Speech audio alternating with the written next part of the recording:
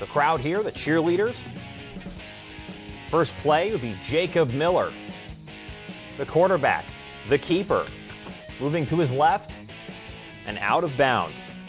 The Miller finding Landon Turnbull. Deep down the sideline, receiver breaks free, caught. And nice ball security along the sideline.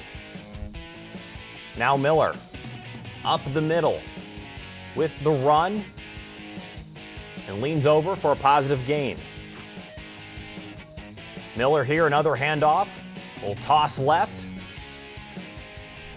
Positive yards on that play. Now Mason Camiso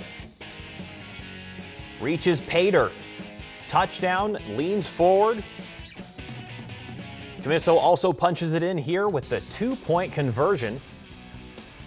As we wrap things up for Hicksville and Edgerton, 52-36. Edgerton, 12th in the state, on top.